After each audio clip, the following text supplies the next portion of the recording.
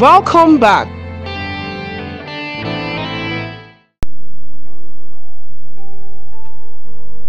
Praise Master Jesus. The conclusion is love. Why is it difficult? It's because of the rationality of the mind. The rationality of the mind. Everybody wants to be loved, but they don't want to love everybody. Love is good. Everybody wants to be loved, but they don't want to love everybody.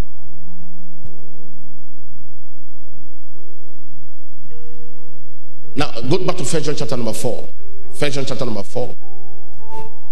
He that loveth not knoweth not God, for God is love. Go to the next. Verse 9. And in this was manifested that the love of God towards us, because that God sent his only begotten Son into the world, that we might live through him. Herein is love. Not that we love God, but he loved us and sent his Son to be the propitiation for our sins. The payment. Beloved, if God so loved us, we ought also to love one another. We ought also to love one another. Hallelujah. No man had seen God at any time. If we love one another, then God dwelleth in us, and his love is perfected in us. It means as that love lives inside of you, across the time, as time is going, the love matures. That's the meaning of perfected. The love matures. It gets better and better and takes you up in the dimensions of love. Hereby know ye that we dwell in him and he in us, because he hath given us his Spirit. And we have seen and do testify that the Father sent the Son to be the Savior of the world. Whosoever shall confess that Jesus is the Son of God, God dwelleth in him and he in God. And we have known and believed that the love that God had for us, God is love, and he dwelleth in love. Dwelleth in, he that dwelleth in love dwelleth in God. He that dwelleth in love dwelleth in God. Glory to God. Hallelujah. And praise God. Let me tell you something. Many people pray, they say, Father, empower me, multiply this grace in my life, make me better. Amen.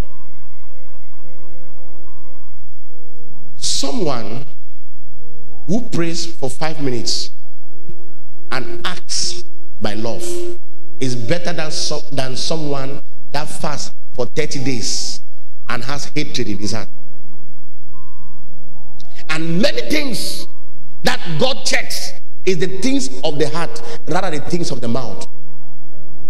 What we think in our heart, what we see in our heart. When people are around you, what you think and see about them is not for them, it's for your love.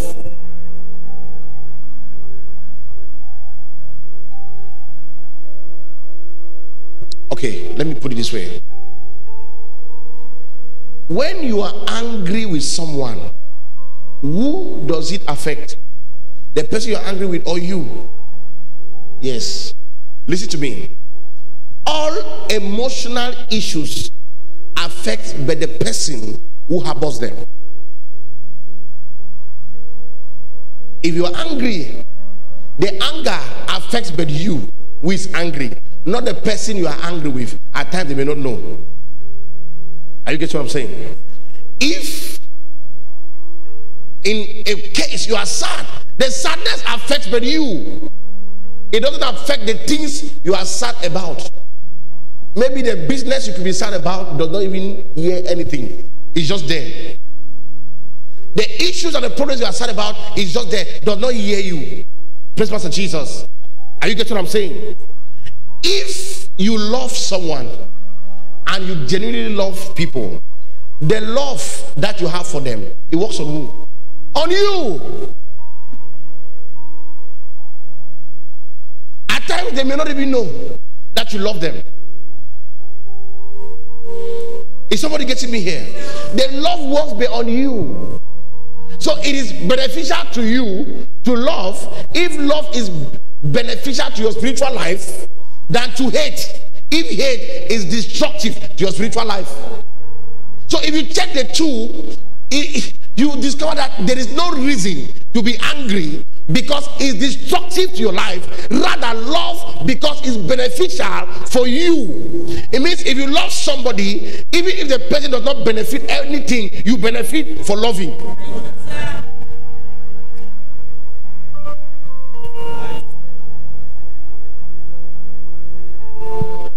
Praise Master Jesus.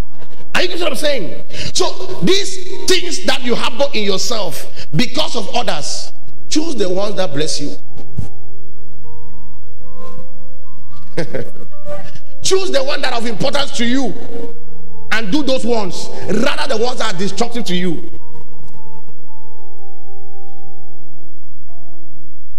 Hallelujah. And praise Master Jesus. Because that anger you have been bearing in your mind, the grudges and the pain and the everything is hurting with you. If at all you could change it to love, to joy, to happiness, it will benefit with you.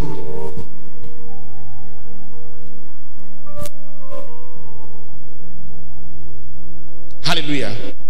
That is what the devil has understood. Every time the devil understands that you walk in love, he will make people to speak against you, to act against you, so that you can be angry. Listen to me. Even if you are angry and he cannot get you, he's affecting your realm in the spirit, your dimension in the spirit.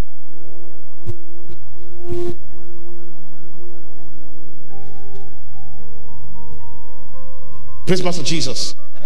Are you getting me? Yes. Even if you are angry and the devil cannot get you, he knows that you will speak against someone. Listen, the devil wants the destruction. At times he does not care who. Are you getting me? The devil wants the destruction. He does not care who. He does not even have a friend. So if you get angry, you are in the fifth dimension and you catch someone, the devil is still happy. Even if you are not the one directly affected, you have catch someone, he too is happy. That at least I don't get one reason, amen, to put someone under pressure, under captivity.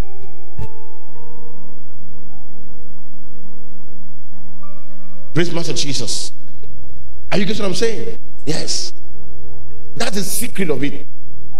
So living in the love dimension is loving unconditionally. It's not when you're happy, it's not when you're angry, it's not who spoke word. Listen to me. Be ready. If you want to ascend in the spirit, be ready to be offended. Be ready to be offended, because if you are not offended, you will not climb. You will not ascend. It means your heart has not been tested. Praise Master Jesus. The love dimension is a dimension where, oh Lord, there is no way the devil can get you. There is no way you can be gotten by the devil. Because this dimension, as you think, miracles happen.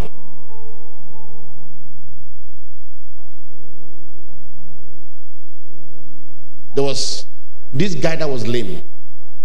Not accidentally from birth. It means the legs were very, very pale, and it was in the bus, and the bus was passing around the house of a man that lives in the love dimension. The man was not in the house. The man was not inside the house at that time, but it's the man's house. As the bus was passing, the guy said, my legs are shaking. They said, which legs? He said, my legs are trembling. They said, which legs? You don't even have legs. And he got up and started walking.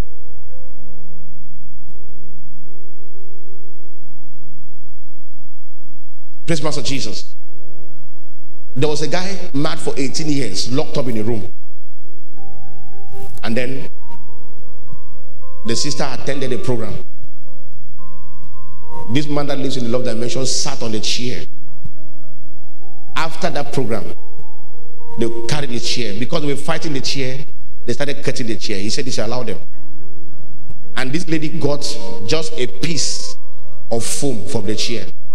She said, I trust that this is a connection point because this man sat on this chair.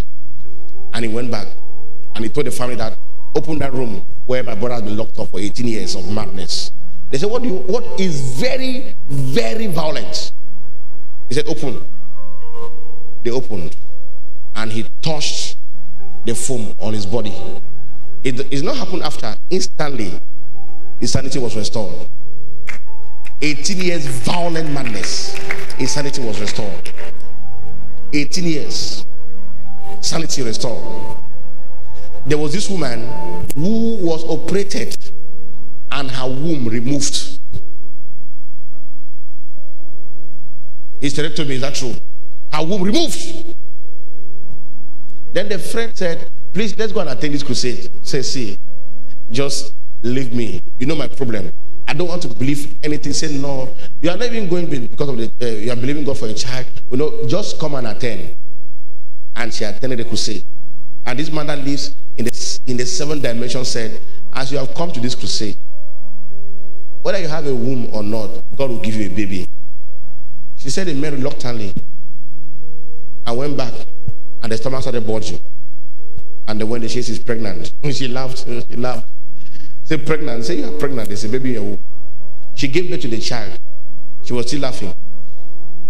15 years after, she was still laughing. 20 years after, the child was not dead. She brought the child out for testimony. 20 years ago, I attended this program without a womb, and I gave birth to this child. Katrai Kuma says, can you pay the price? The price is to be attacked and be quiet. The price is to be insulted, and yet you say thank you. The price is to be plotted against, you know, the people, yet you pray for them. The price is to break down every form of pride inside of you and tell God, I'm a tool in your hand. I don't have any altar of pride for myself because I'm your servant. I'm a tool, I'm a vessel in your hand. Can you pay the price to operate in the love dimension? Can you pay the price? A little thing, you are already angry and you have routed everywhere. This house must go down by fire. I'm gonna burn this house.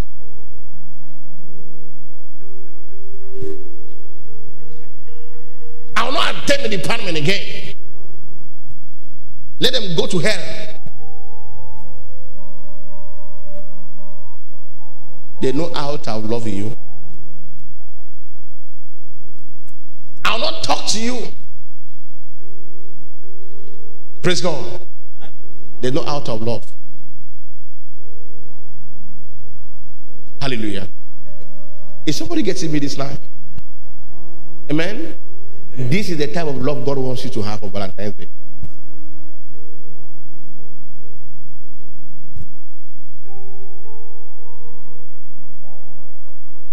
The Bible says, because of your sake, Jesus was attacked, but he reviled not. He reviled not. He was thinking into posterity. If I revile, this man will not have power. Praise Master Jesus. Hallelujah. Listen to me. Anytime you vibrate in the negative emotions, you are reducing in the spirit. You are wasting spiritual energy. Anger, stressed out, grudges, pain. Are you getting that? You are reducing in the spirit. Don't reduce like that and come and meet the third dimension. The third dimension. Who, when he was reviled, he reviled not. When he suffered, he threatened not, but committed himself to him that judged righteously. Hallelujah. Praise Master Jesus. It does not matter the type of word you're preaching, whether it's grace or law, you need love. We operate by love. Hallelujah. And praise Master Jesus. Yes. Somebody asked me, why are you like that? Somebody can speak about you. You will not do anything. You just leave it. And you can still laugh with the person and play. And I said, it's not me. There's something I want from God. There's somewhere I'm going to. If you are not careful, the little distractions around you can make you lose your destiny. You could think that it's just small, it's just easy, it's just these people, they are stressing me out. No, be careful. It can make you lose what God had for you. Little distractions, very small. The things that make us not to be able to achieve, they are not big things, they are very small things. For Michal, she just despised David. The Bible says God shot her womb. She despised, only despised. Despise. That was all. What is sin? That's all. Praise God. Hallelujah. So when we preach about love, we are not just talking about a feeling. Love is not a feeling. It's not an emotion. When you feel, it means you love. If you don't feel, it means you don't love. You know that people like that? When they feel happy, it means they love you. If they don't feel, it means they don't love you. They will tell you, I don't love you. Hey, don't try. You love who? I don't love you. The very people, when they feel, I love you. The Bible says a double-minded man is unstable in one way. All his ways. Praise God. Hallelujah. So when somebody tells you they love you, stop the person. Which love? No, just tell me, let me know. Which love are you talking about? If the person don't know, explain all the loves. Let the person choose. You'll be surprised. The person will just choose Eros love. Praise Master Jesus. And hallelujah. Are you getting what I'm saying? This is why it's difficult. Paul says, if you have this type of love with you that passeth all knowledge, it will grant you access into the fullness of God, into the pleroma of God. That's the maximum capacity of God, into the love dimension of God. That's what he's saying there. That's what we're decoding in this Ephesians 3:19. Yes. Why? Why? Because you have been praying, Father, do this for me. Father, do this. God is telling you, I am not doing anything again. I have worked everything and kept for you. It's inside of you. It's inside of you. Just love. Just love. You know what he did to me? He said, just love. Do you know what has happened to me? Just love. Do you know, Father, give me this? He said, just love. Ephesians 3:20. Then he tells you, he says, see, it's from 19, it goes to 20. He said, now unto him that is able to do exceedingly abundantly above all we ask or think, according to the word, it has gone now to power. So you understand that the fullness of God is related to power.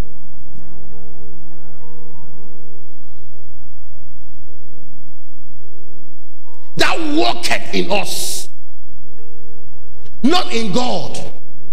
It means the fullness makes you a God. So he begins to work back in you. Praise God.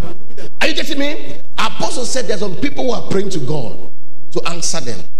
Some of us are answers to those people. When they meet us, they have met God. Praise God. Are you getting me? When they meet us, they have met God. They have had an encounter they've been looking for. Unconditional love. Praise God. Not love because of something. Not love because of feeling. Hallelujah. Praise God. Listen to me. The most important aspect of love is not the way you feel. It's a commitment and a choice to stay.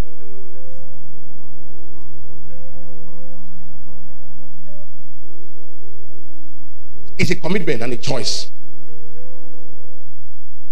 to stay. Hallelujah. Because even with God, you cannot tell me that you love God all the time, everything will be okay. No way. There are moments He will call you Sodom and Gomorrah.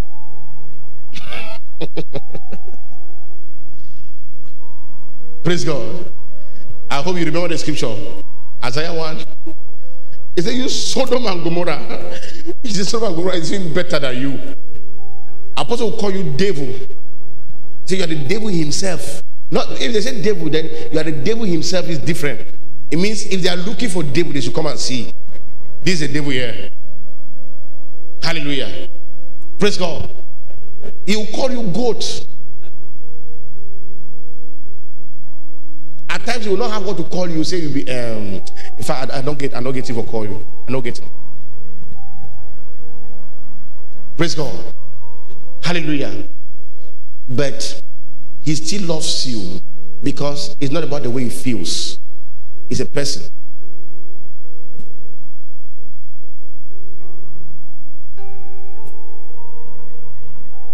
I know some people are just ready to be offended. Me just mash me. I'll show you my true colors. And you really have true colors. You really have true colors because we just saw you smiling and happy. The next second. Wait. If you just mash my toe, I will show you.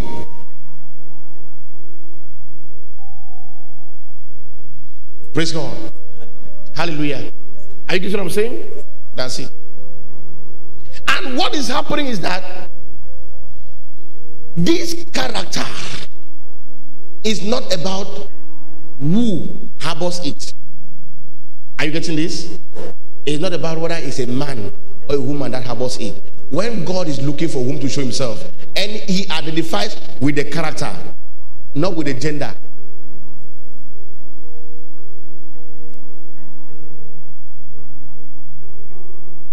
Then now it happens that there is a gender. Oh God. When they get angry, it's 6 months. That 6 months is the time they will use just to soften their heart first before they talk about their anger. Praise Master Jesus. I told you one time, I said that's why God is not using many women, many females. It's just this aspect. It's just this aspect. Not knowing how to dissolve anger, strain, grudge, pain. Because when God wants to use you, he does not care what you feel. Is it in this class that I explained that? He's looking for a channel to bless. So if it is blocked, amen, you are in problem. Because if he forces his way through, you are the one who is destroyed.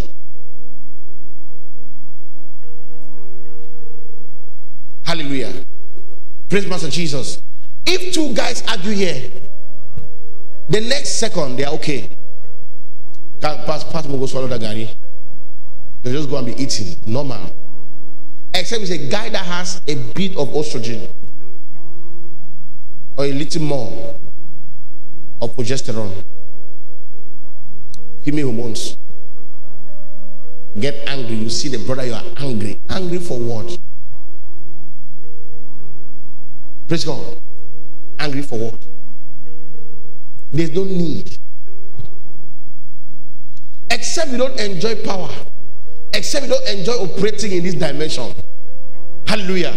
Because I love it. I love that dimension. In the name of Jesus.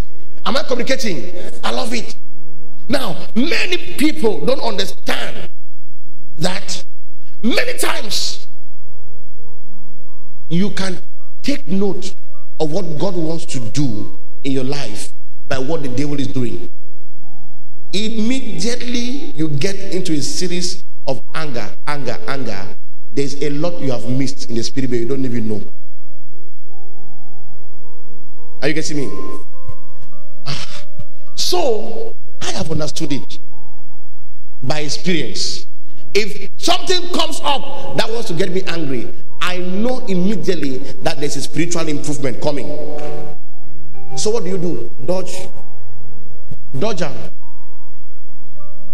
I'm very serious. You have to dodge, because you now these emotions are very pleasurable. Now let me explain. You know, English cannot really explain the Bible. Anger is as pleasurable. Hate is as pleasurable as love.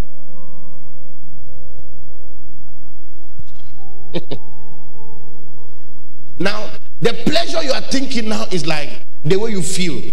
No. Anger and hate has a way of harboring in your heart, and you become comfortable with those emotions because of what the person did to you, until you don't want to let it go. The same thing like joy. You don't want the moment to end. That's the same thing with anger. Stay tuned. Shepherd Hastings will be right back